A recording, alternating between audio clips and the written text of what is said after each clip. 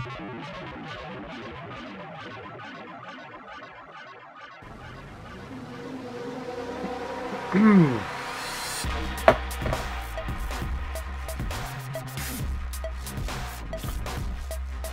can actually see now. Welcome back to the Existential Dread Iceberg Part 2. We already went over Part 1 last time, and the concepts got pretty weird. But this time, concepts are gonna get even stranger and more frightening. You already know how this goes. It's an iceberg about existential dread. Let's just jump into Tier 3. I'm recording this a second time because I didn't hit the fucking record button. So let's just fucking get into it. Moral nihilism is a belief that morality doesn't exist. That, you know, the same way that nihilists believe that nothing matters, moral nihilists believe that morality is subjective and that there's no such thing as morality. Like, if I were to go and kill somebody, who's to say that's wrong? Oh, well, it's causing, you know, pain, but who is to say pain even exists? It's still wrong, though. Please do not go out and kill people, okay? It's still bad. An absurdist is like a mixture of an existentialist and a nihilist, in a way. They believe the same thing as an existential and a nihilist in the sense that they believe that nothing matters. So, you know, make of that what you will. But what differs from the existential and the nihilist is the fact that they believe that nothing really matters, but that you can still do stuff that'll give you the illusion of meaning, even though it's technically meaningless. So they believe that everything is technically meaningless, but that you can still do stuff to make you happy. But an existentialist would believe that no, you can give things meaning. And a nihilist would just believe that nothing gives you meaning. So they're kind of like a mixture of both. So I could be like, you know, I'm wearing this jacket, even though I know that wearing a jacket really gives off no meaning. But I'm wearing this jacket because I believe it's fly, because I believe it's sharp. Ow.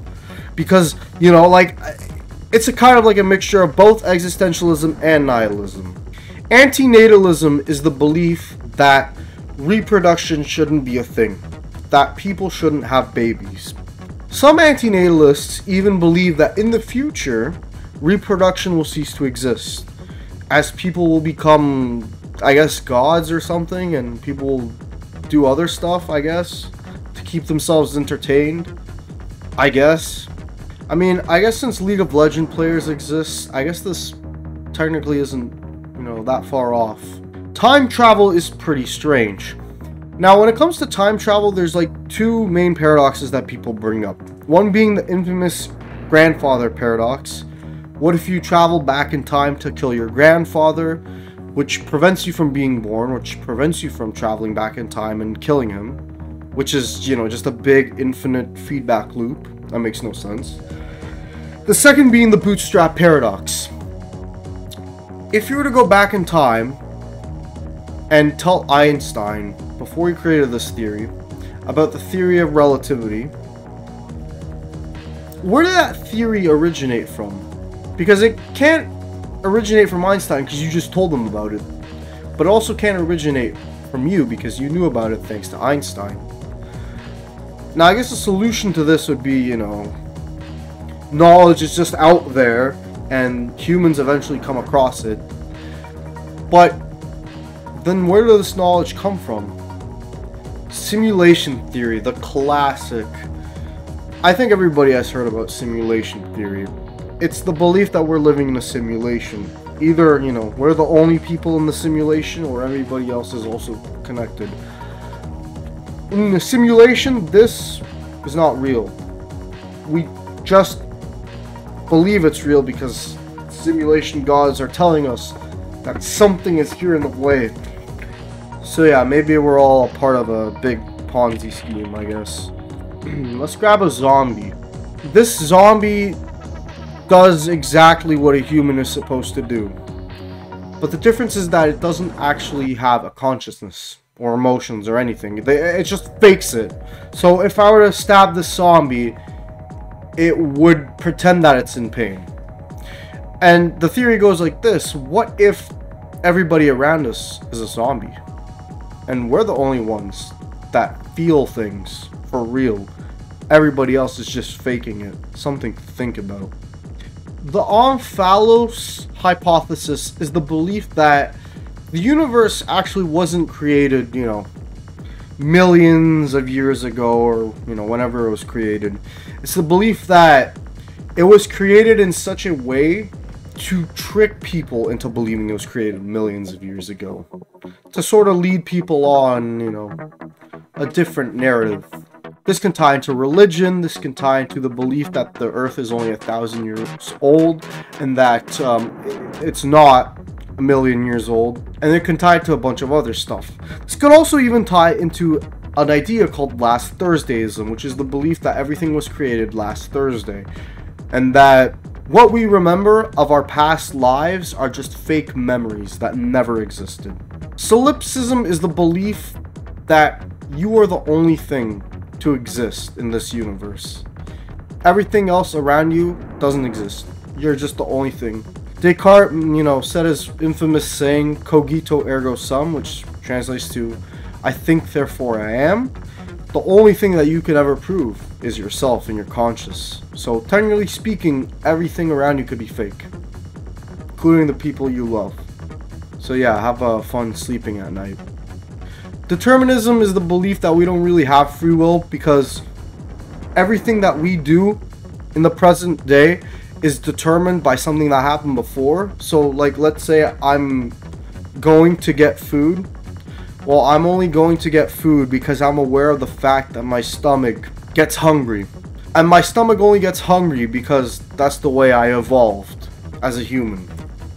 And then, you know, you can get into a bunch of other like shenanigans with this, but it's the belief that maybe we don't even have free will, because everything has a reason behind it. And with that, tier 3 is done, and we're actually nearly done, so let's head on to tier 4, the final tier.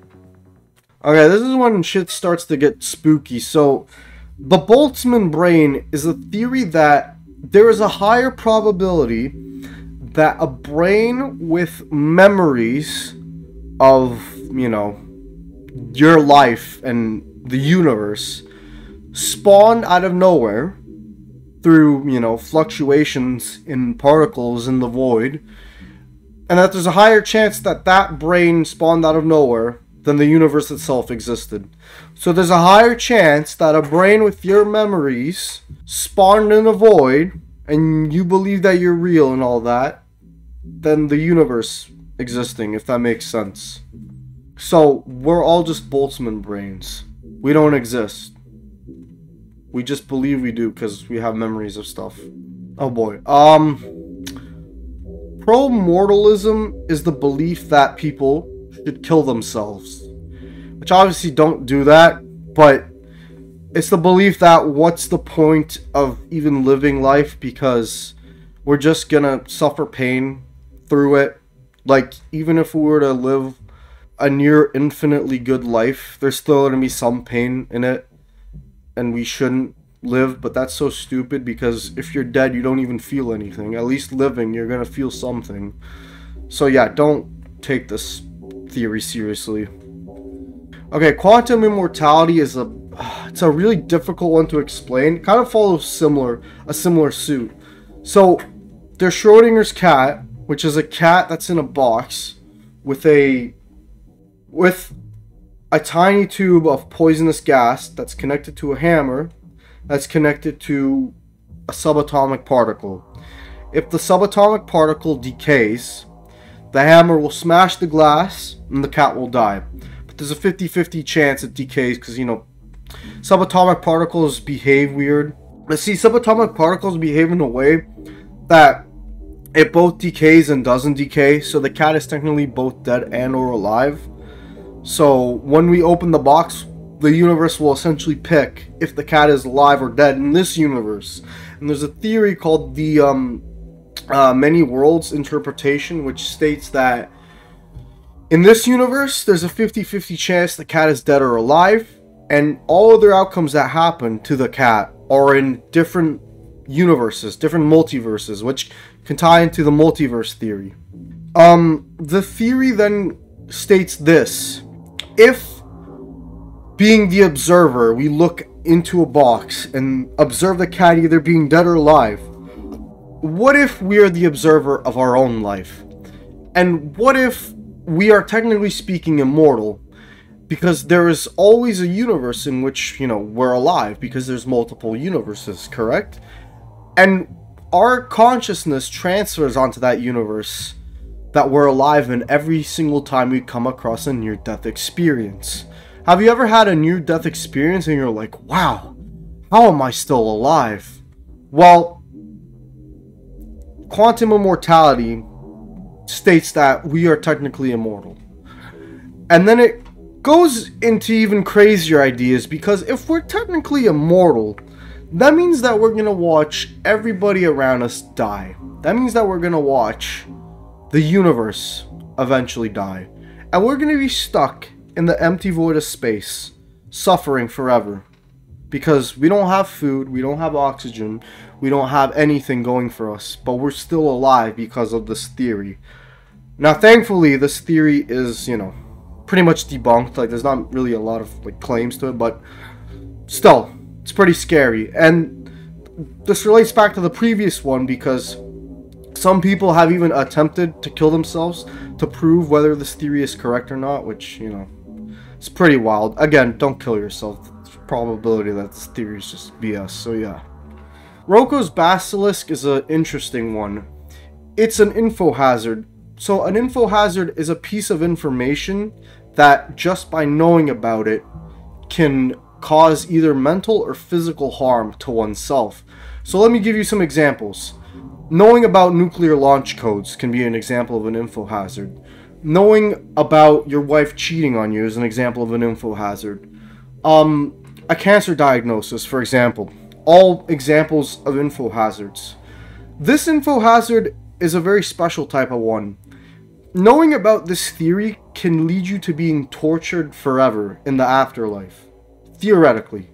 So, you know, if, you know, you don't want to let curiosity get the best out of you, then don't listen to what I'm about to say. But if you just believe it's just, you know, a theory, and you know, theories are just theories, then, you know, listen up. So, this theory states that in the future, there's going to be a super advanced AI, you know, so we're already kind of making our way towards that future, that if you know about the existence of said AI, but you don't help contribute to it, it will essentially bring you back from the dead and put you in an infinite simulation in which you are tortured forever. And this fear of being put in a simulation gives people incentive to bring the AI into existence. It's honestly something that I would have to make my own like video on, like to just cover in all of like the tiny details and everything, because there's a lot to it. But essentially speaking, it's a self-fulfilling prophecy in a way.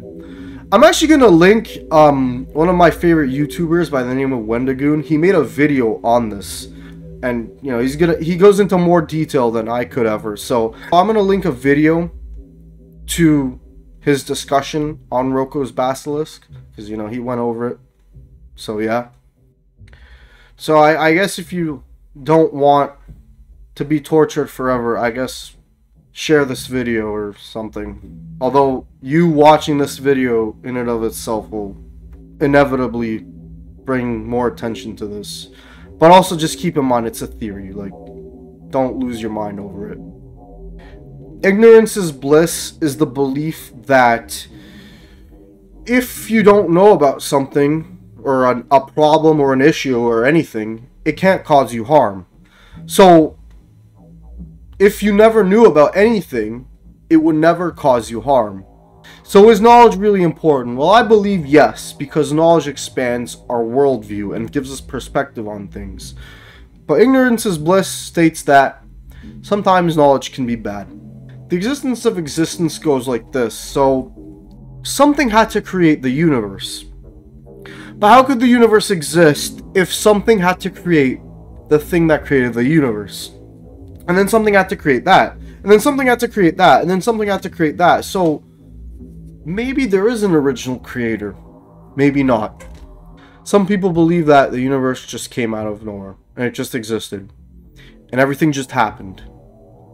Whatever it is, I'm glad that I could be here with you on this video.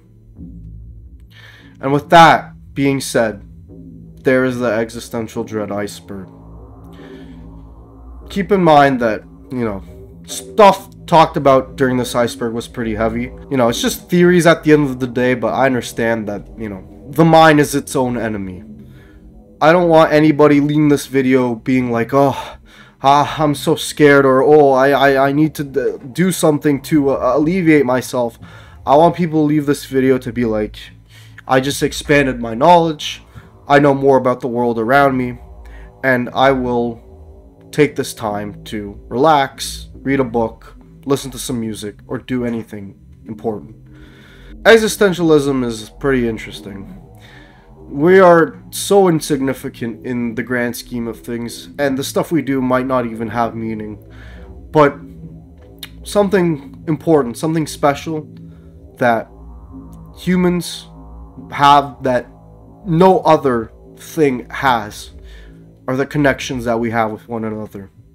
So go out there and be social and talk to people that you want to talk to and cherish moments with them. And with that being said, I will end this video off right now. Take care, have a good one, and sleep well.